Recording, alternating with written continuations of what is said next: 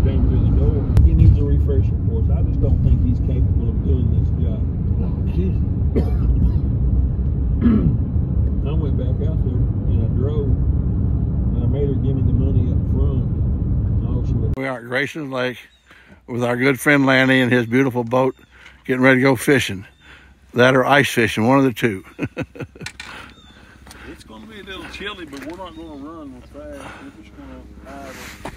Oh, that's whatever. That's fine. We're fine. There's a cove about 30 yards up through there. It's where that big tree is that I know about.